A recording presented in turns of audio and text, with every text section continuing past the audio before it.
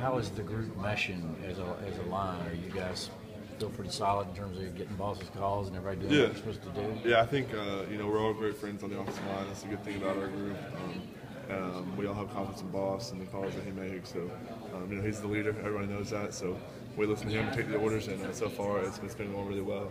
Everybody's been meshing well, getting along, communicating well, on the same page. So it's been all good so far. On the defensive front, they were throwing some stuff out there that I wasn't quite familiar with today. Is that what you guys have? You've been seeing a lot of that?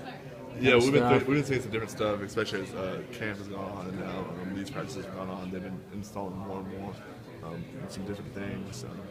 Can't get into specifics probably, but they've been definitely throwing some different stuff out there. We've had to adjust and learn what to do against that. I noticed in particular Jordan Jenkins looked like he was having a monster day today, and from what we've seen throughout camp as well, what can you say about his camp so far? Yeah, I mean that's been Jordan about every day. I know y'all were out there today for it, but Jordan's kind of turned it up a notch.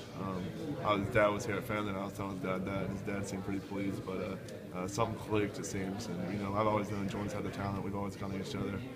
He's been a good player for us, but it almost seems like he's turned it up another notch.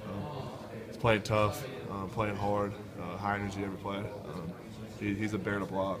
He's been doing really well. Another defensive player we don't know much about at all is Davin Bellamy. He also looked like he was getting in the backfield, swatting a lot of balls down. Is he giving you guys fits on the offensive line as well? Yeah, I would say the same thing with Davin. I would say with Jordan. The kid's matured a lot in the offseason. Davin has, and he's really been playing hard this fall camp.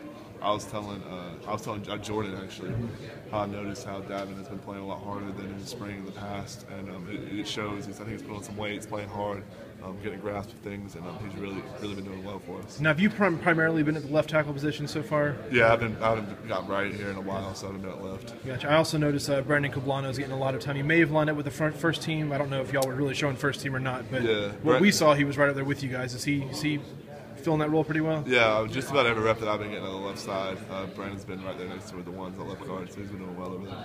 One more question about the offensive line. Isaiah Wynn, freshman. A lot of guys we've talked to just can't say enough good stuff about him, and really competing for some playing time out there, it looks like this year.